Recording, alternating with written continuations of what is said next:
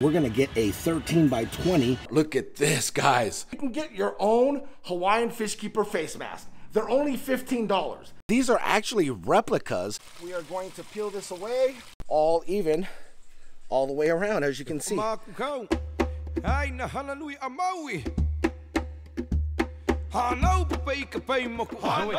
Aloha, my ohana. It is your boy, the Hawaiian fish keeper, and we got another banging video for you guys. Now, I know you guys have been getting after me about doing Tiki Falls, so this video here, we are gonna lay the liner down. We're actually gonna seam 2 liners together to complete the addition to Tiki Falls. So we're gonna have this existing pond here run into this new built pond. So it's gonna be like a big figure 8, I guess you can say. Yeah, see that? It is. It does look like a big figure 8. Expanding Tiki Falls to a little over 1,000 gallons total. So these fish here are gonna live a nice, comfortable life, and hopefully it's their forever home. Now, before we get into this video, I gotta show you these gifts that I got. They're pretty cool. Check it out. Oh, look at this, guys. Look at this. These 2 tikis are from my mom, my makuhini. Mahalo, Mom. I really appreciate it. These are actually replicas of the Moai tikis on Easter Island, or better known as Rapa Nui. So check them out. I'm going to show you a picture of the actual tikis found on Easter Island. Boom. Check it out. Pretty neat, right? And these are the replicas. Now, let me show you. I have a smaller one at Tiki Falls right now. Let me show you. All right, here's Tiki Falls. And there is the little replica that I got actually from my neighbor, Johnny. Shout out to Johnny. So now I have 3 total and just 2 more tikis to add to Tiki Falls. So I'm super excited. I'm not exactly sure where I'm going to put them. Maybe over here, maybe over there. They're really big, so they're gonna look really cool and pretty nice accent pieces for Tiki Falls. As you see, we have Tiki 1 here. We got another Tiki right there, a little Tiki right there. Bunch of Tikis, huh? We got Tiki there, Tiki here, here a Tiki there, Tiki everywhere, Tiki Tiki. So next gift, we gotta shoot in the house. So I'll see you guys in there in a second. Boom, guys, we are in the house now, but before I show you what I gotta tell you a quick story. We got a really good friend named Lori. She's a commissioned artist. Now, her paintings are beautiful. I love her colors, the textures, the brightness. I love the bright colors that she uses in her art. So I was watching her do a time lapse of a painting of a wolf. I messaged her. I said, why don't you do a picture of koi fish? Because I know a lot of artists love to paint koi just because of the colors and the textures. Now, she actually sent a time-lapse video to me, and I was like blown away. So let me first show you a picture right here of the Tiki Falls Facebook page. You see that picture? Take a look at it, right? Study it. Now I'm gonna show you the time-lapse video that she sent me. Check it out.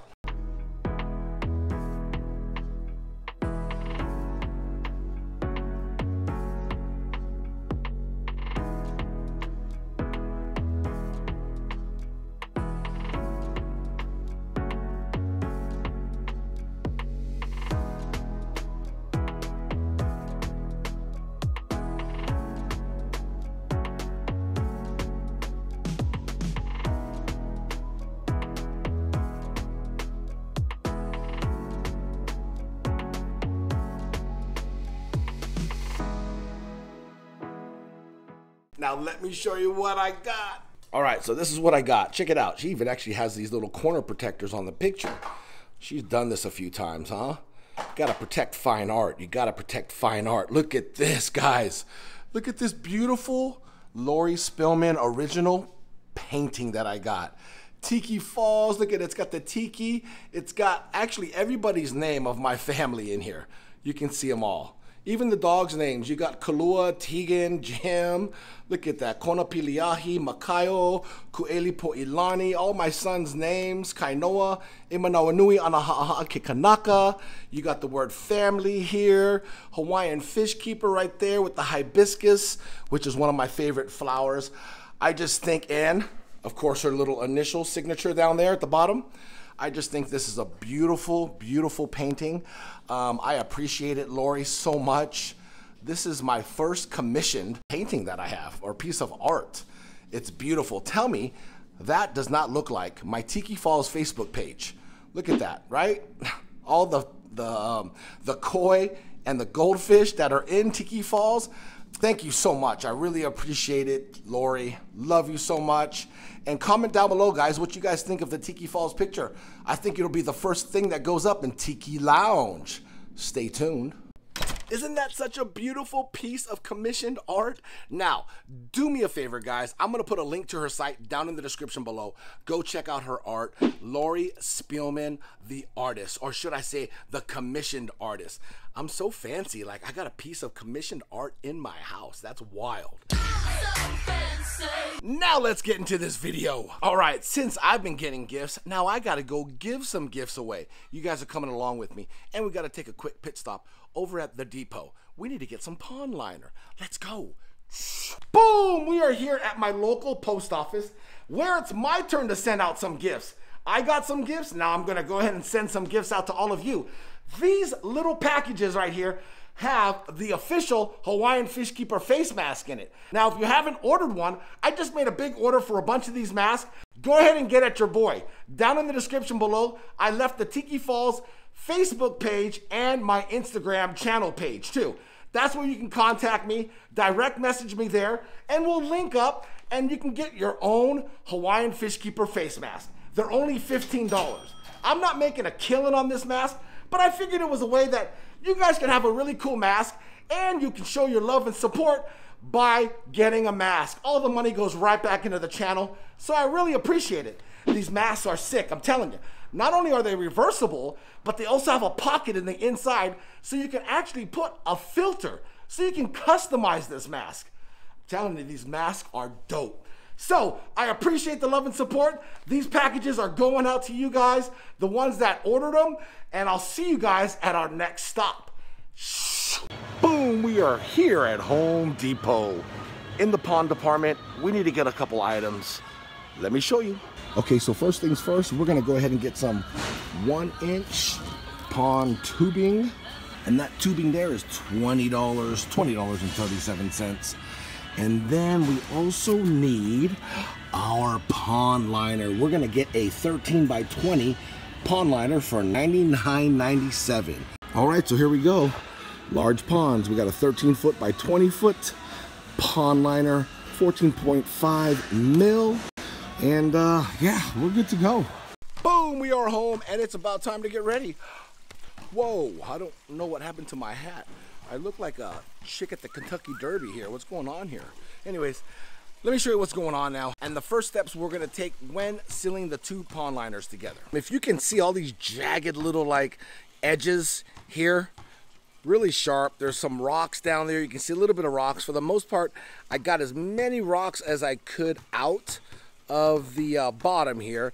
But what we're gonna do is we're gonna dump some sand. This is leveling sand that I got at Home Depot in here, smooth it out, tamper it down, make it nice and smooth, just to kind of protect the underlayment that goes down and the pond liner from roots, rocks, things of that sort. Just add a nice little solid cushion down here at the bottom. So let's go ahead and do that.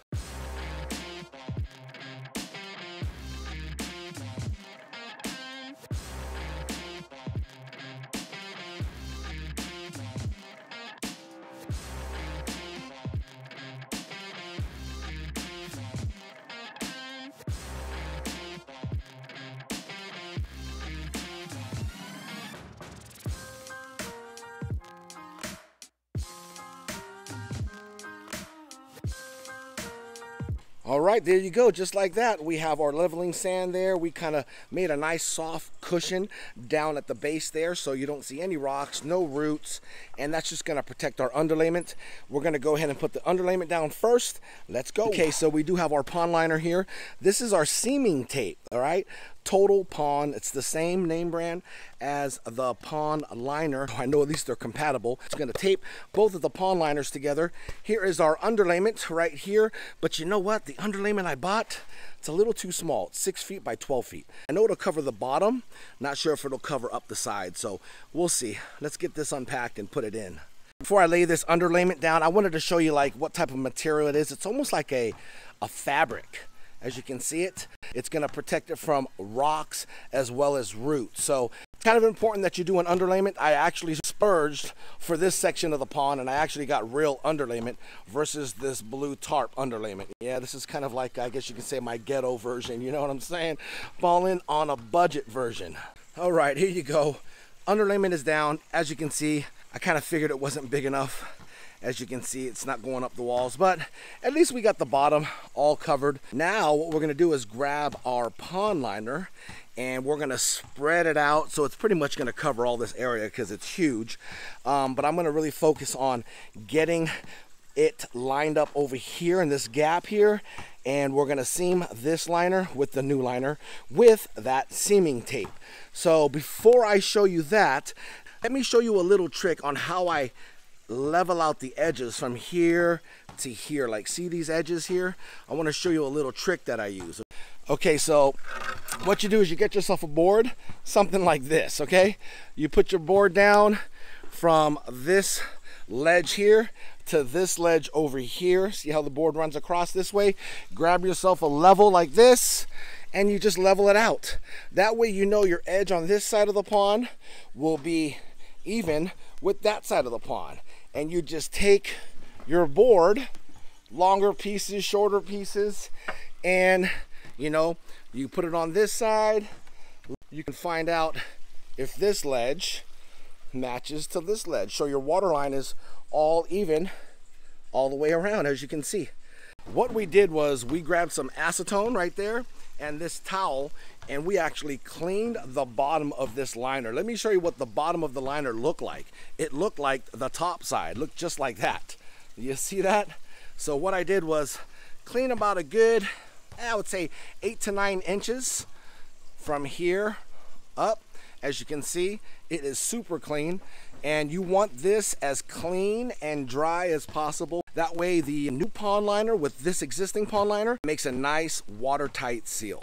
So it's good to have a board. This is like a 8 feet long, 6 inches wide, and it makes a nice base. So you can put this on there, you can put pressure, you can wipe it, clean it, and this is what we're gonna use to put pressure to apply the seam tape. So let's go ahead and do that. As you can see, it's kind of a mess down here in the pond. You know, I got the liner just kind of everywhere right now, but the most important part is I have the end of the seam here. So we got our board right there, okay?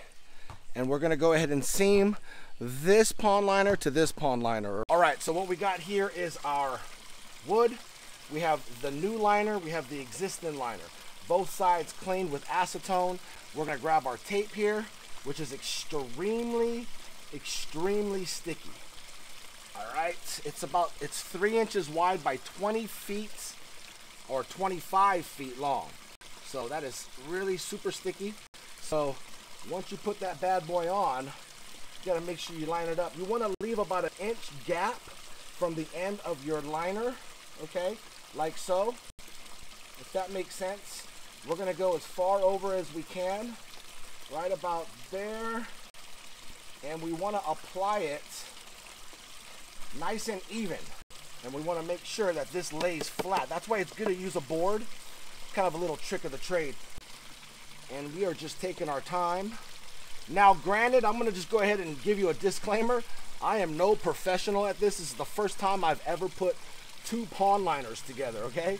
So don't say you know, oh, you know, Hawaiian Fish Keeper did it this way. I just did some research on the best way of doing it, and this was it. So we're coming out to the end here. I'm gonna go ahead and cut it right here.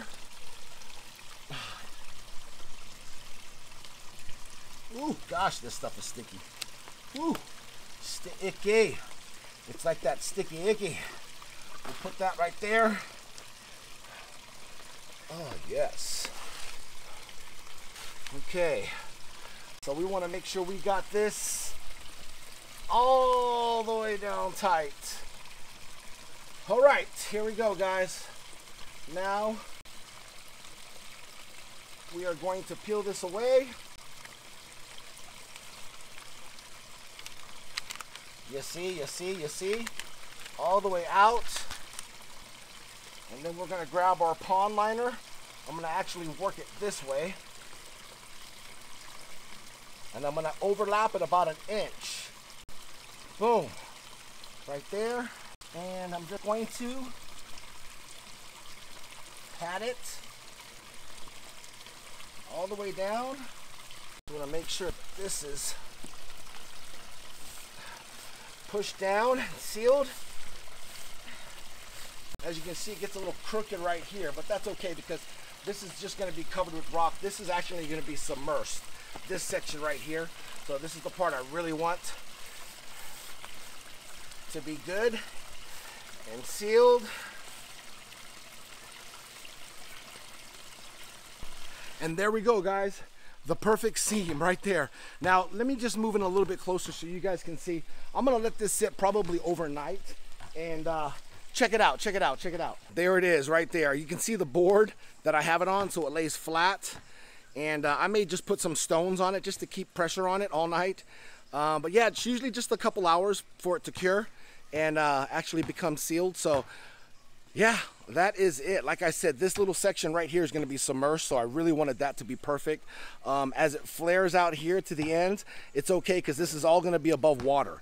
Just this section right here is going to be underwater. So that was my only concern. So yeah, that's it, guys. It's pretty simple. So please give this video a like. I hope you guys enjoyed this video, and I hope I explained everything, you know, pretty much in detail. It's really simple. I was a little stressed because I haven't done this before. It's the first time I've ever put 2 pond liners together. So like I said, disclaimer, all right? I'll be your guys' guinea pig.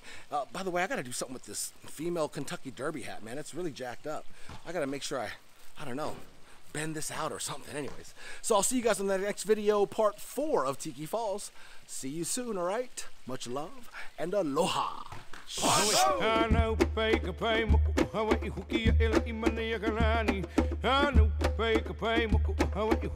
A Maui.